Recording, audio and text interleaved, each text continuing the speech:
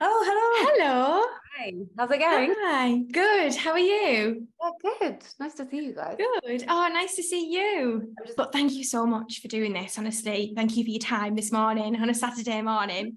Thanks for having me. I'm a huge podcast fan. I love podcasts. Oh, good. Yeah. What sort of podcasts do you listen to? Quite like female-led ones. Did you listen to Julia Louis-Dreyfus's new one called Wiser Than Me that she released this year? Oh, I really recommend it. It's her interviewing, because obviously society, there's so much stigma around women getting older and they're sort of put out to pasture and kind of deemed useless by society. And Julia Louis-Dreyfus was like, I don't know if I can swear, but F that, and is interviewing all these amazing older women. So she interviews like Jane Fonda, Carol Burnett, Isabel Allende, like amazing older women, and just talks about aging as a woman and wisdom, and it's really beautiful. So I love that one. Oh, that sounds brilliant. Yeah, but they're like I feel like podcasts are so good for like mental health and self-care. Do you know what I mean? Absolutely. Yeah. So I mean, sort of talking about self-care and mental health, we can talk about I mean, in your book you talk a lot about, you know, female friendships and coming of age and that sort of thing. And that's sort of one of the topics you wanted to talk about today. Great. That book was it was written from a really raw place for you, is that right? Yeah, I think it's safe to say that all of my 20s were a really raw place. How old are you? I don't know if it's okay to ask you how old you guys are. So I'm 29, and in our last episode we were talking about turning 30 and how shit scared I am. Yeah. And 30 is so much better. You know how like everyone's like, it gets better, being in your 30s is better than your 20s. Everyone said this to me anyway. And when I turned 30, I felt sick and I was like, I'm so old, and it felt really scary. But now I'm in my 30s, I'm 32 now. I'm like, oh, it's completely true. It took a while to get there. It took a minute because I was just like, this is scary, I'm not sure. But now I can very, very confidently say it is better. And just to go back to your question about the book, yes, I think maybe like all of us to some extent, I, you know, in my 20s was just like struggling with a lot of, you know, 20s things, like kind of my ambition and my identity and my own sense of feminism and where I stood with that. My self-esteem sucked for some reason, which I think is a real like pandemic. I think women in general, there's a self-esteem crisis going on. I'm sure social media has a lot to do with it. But yeah, all those things influenced the book. For me, I wanted to capture that rawness of being in your 20s in my lead character in the book, because a big thing for me, for my mental health, that makes me feel better is reading. And if I can sense a vulnerability in a character in a book that I can relate to, it makes me feel much, much better. And I hoped that that's what I was doing with Joni and my book, was exposing that rawness of your 20s that people could relate to.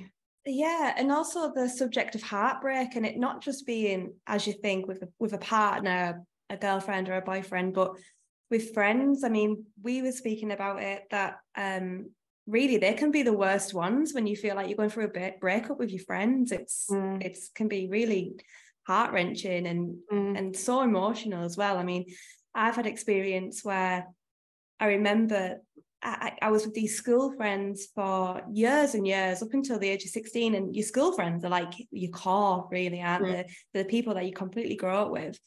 And I changed sixth forms, and I felt like I was going through a breakup with that group of friends, because as you grow older, everyone goes on different paths, different universities, different jobs, different ways of life.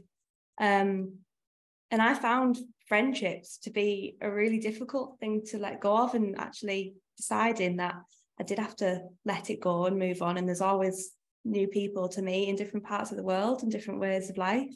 Yeah, I think we're so supported with sort of romantic heartbreak, and there's so much to consume if you are going through things like that, and there's so much support there. But when you're going through it with a friend, feeling, am I in the wrong? Like, because there's obviously no cheating going on. There's nothing actually happening for it to happen. It's just a drift apart, or, you know, growing in separate directions, something. So it is so difficult. There are no like references. I mean, Dolly Alderton's doing a great job of like trying to change that, I think, with writing about female friendship. And, you know, her predecessors of like Sex and the City, dealing with like fallings out. That was like a really early representation that I saw, like as a kind of 10-year-old girl, of like, oh, female friendships, falling out, how does this work? And same with Lena Dunham's Girls. And I'm so grateful for those things, because if you don't see it, you can't be it, to misquote Michelle Obama. But yes, I love that. Yeah, there's no like pop songs about like falling out with your mate who's a girl. No, there's not. It's not that stored. Yeah, there's like a really great, I can't even remember her name on Instagram. She's like an agony, like cis type thing. And she's talked a little bit, I'll have to find what her name is. She talks a little bit about, like, she gives a lot of advice about what to do in lots of different situations within being a young woman. And somebody asked what to do about sort of drifting apart from her friend, and she said you need to sort of attack it head on and say, look, we're obviously not on the same page in terms of life. Let's respectfully sort of step back from each other. I didn't feel like I wanted to do that. I wanted to let it fizzle. And I don't know whether that's what we should carry on doing or not, you know? It's weird. I think I'm a fizzler. I'm team fizzle. I think because putting an ending on it is very final, and it could be that you're just going through a life change where, like, at this moment you're separate, but you might come together again. And if you have that conversation of like, you know, we're not going to talk, let's take a step back, it's a bit like a breakup, and then that sort of makes it harder to maybe rekindle that friendship again when the time is right. Because I've definitely had that, where it's like just a fluctuation, you know, certain times in your life you're just at different points, but then you kind of find each other again. I do feel like friendship does prevail. Some do. Is that the right word? Prevail?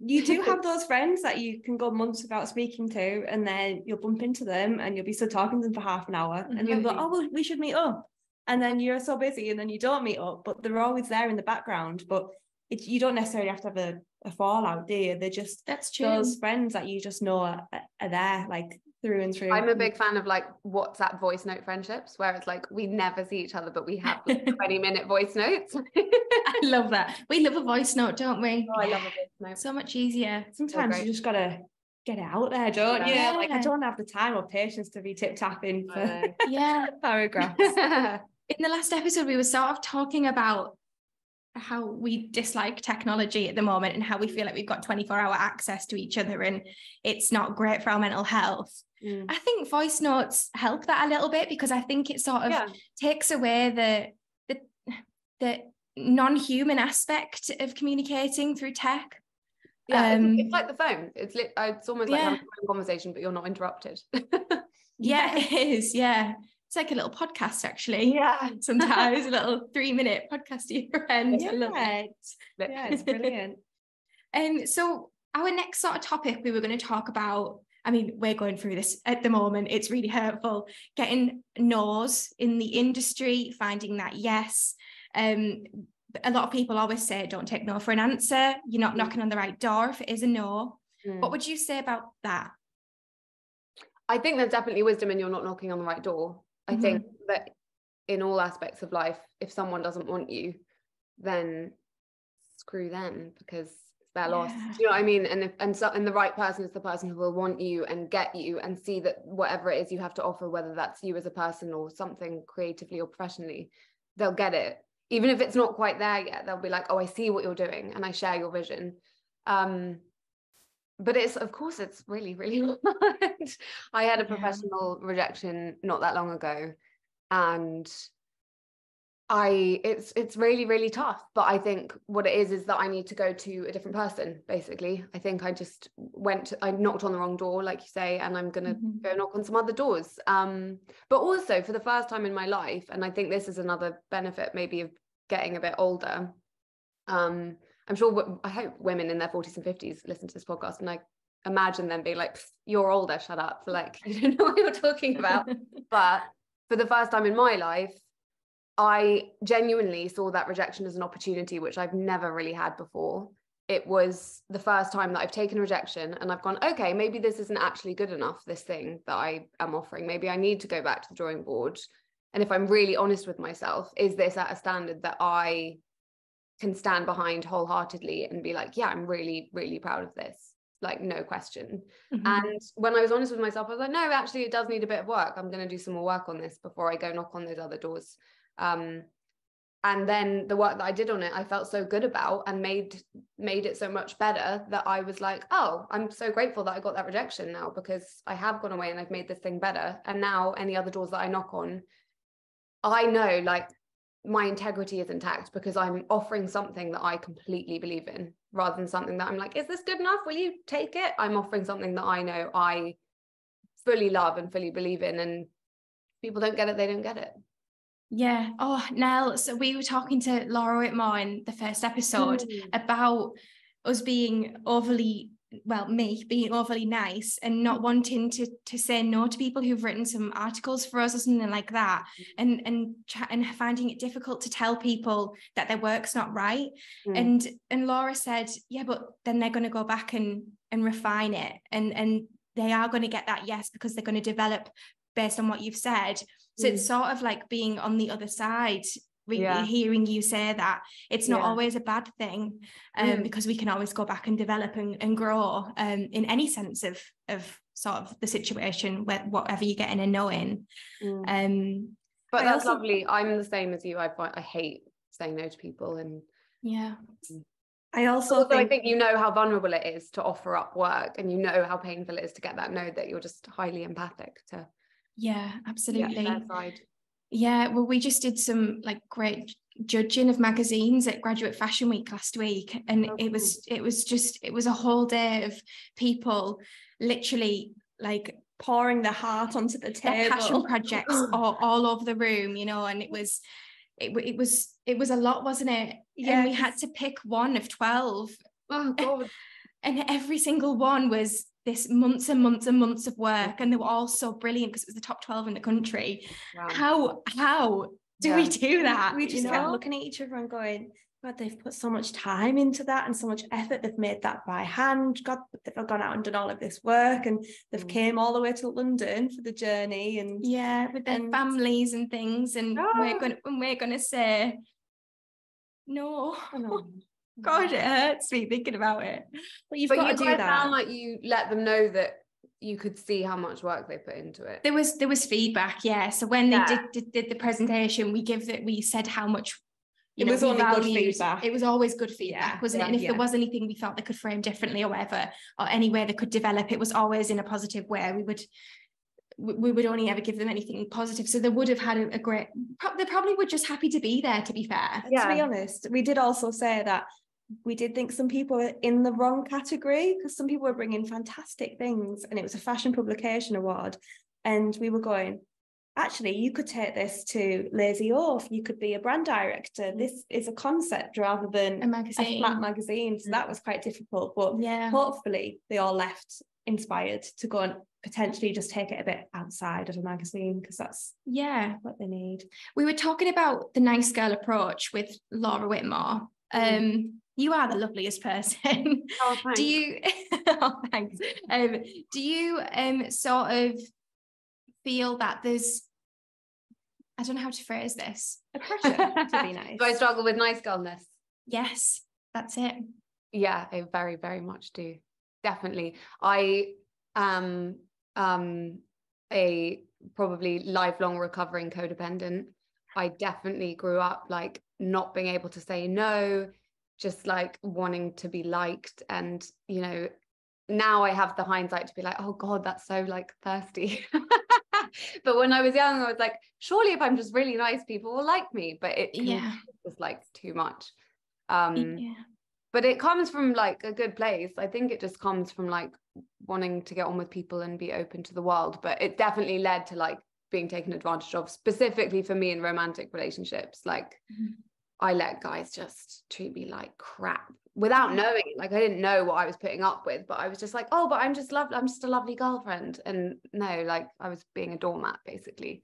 Not to be negative about myself, but it's saying no, and also just like having I think it's like a self-knowledge journey, because I think I just didn't know like what I would want. I was so used to being like, I don't mind, up to you, I'm easy, that I didn't know like what I did want. I just had no idea, and I almost had to like spend time alone and be like, what do I like, what do I want to do, what are my interests, what are my passions, how do I enjoy spending my time. And do you think that's translated across to industry work, you know, maybe turning down roles that you just think I'm just too busy for, or maybe saying yes to too many things? It is quite hard to find a balance without burnout, I think. Yeah. But also you're going to be a great person to work with when you're really kind and nice to people. But it is really getting that balance between being tough and being nice. Yeah, for sure. Yeah. And also just protecting yourself, and like you say, not getting burnt out, not saying yes to too much, not feeling responsible for everything and everyone around you, and just remembering that the only person you're responsible for is you. And you're no good to anyone if you're burnt out, or you're giving from an empty shell. Do you know what I mean? If you've got nothing actually to give, then yeah. Does that make sense? Yeah, it does. I'm getting so inspired sat here. Yeah. I'm jealous of the listeners who get to listen to this. This is so great that you're doing this podcast, guys. Are you loving it? Oh, good.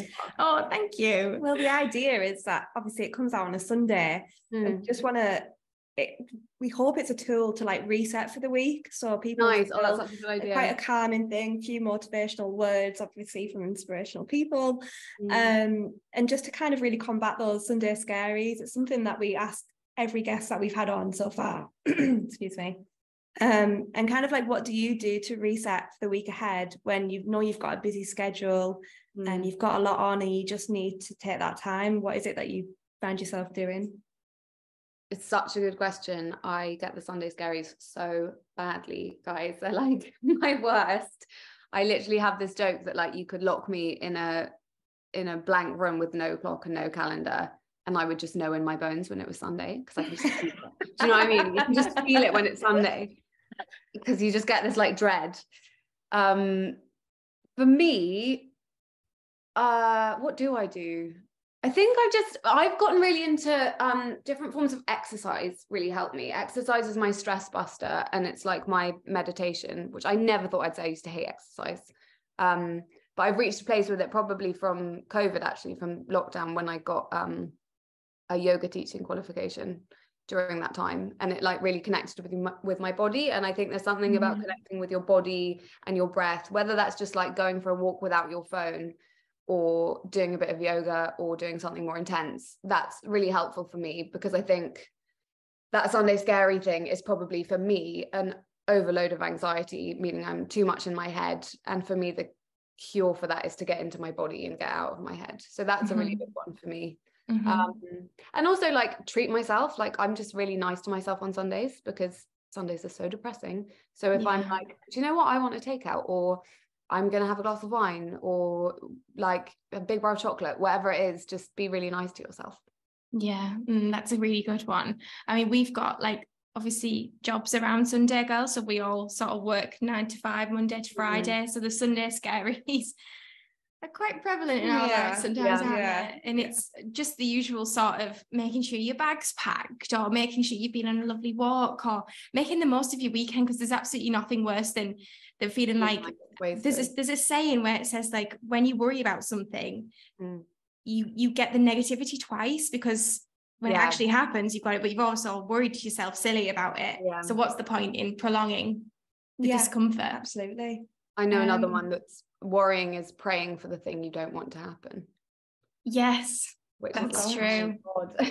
Yeah, so it's so important to be positive and just have a positive mindset and think it's going to go well. It's always going to go fine. And I feel that sort of also affirmations. One of my favorite, shout out to there's a bar instructor in LA who I really love. I do her online videos. She's called Marnie Alton. Love her stuff. She's on YouTube. You can check out her videos for free. I don't work for her. I don't know why I'm plugging her so much. But one of the things she says when it's like a really tough bit of the workout and you're like, oh, I just want to stop. I don't want to do this anymore. Is she says, this time's going to pass anyway. So you can either spend it doing this exercise for 30 more seconds or not, but the time's going anyway. And I feel like that's quite useful for anxiety when you've got like a lot of things in the week ahead, is you're like, well, the week's going to happen. Like, whether I do those things or don't do those things, like this time is going to pass.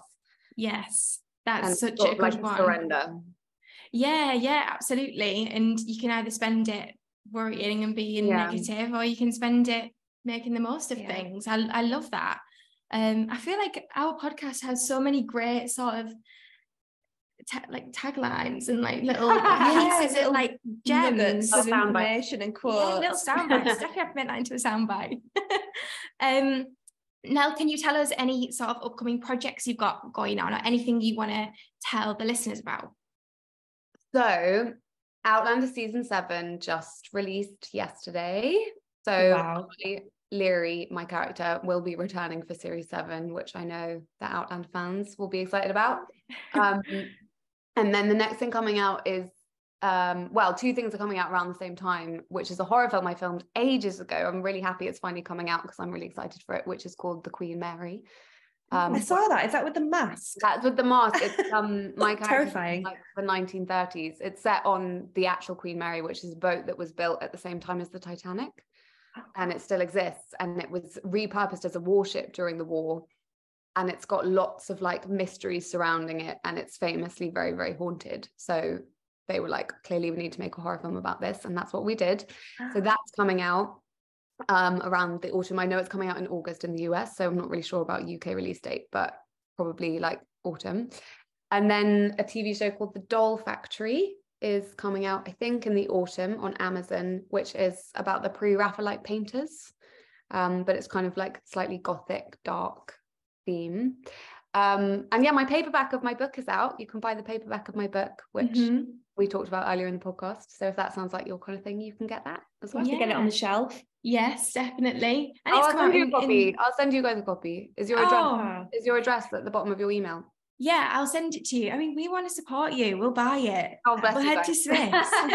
And it's got in Spanish as well. It's been translated into Spanish, hasn't it? It's been translated into Spanish and Russian and something else, which is just so bizarre. It's so cool. Is that a pinch me moment right there? It is. It's very surreal. Very, very surreal and really wonderful. Like, it's incredible.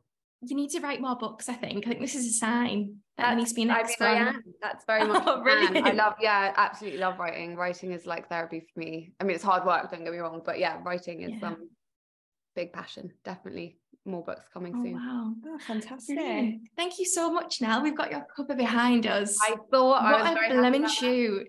Love it. How brilliant. So it was so good. So good. Thank you. We've loved speaking to you. It's been brilliant. It has been brilliant. Thank you for having me. Oh, thank you. And we'll see you no doubt on Instagram soon. Getting Sunday Scaries out the way. Good for you guys tomorrow, and we don't all get the Sunday Scaries. Yeah, I'll be thinking of you. Thank you, Nell. Chat to you later. Guys. Bye. Bye. Bye.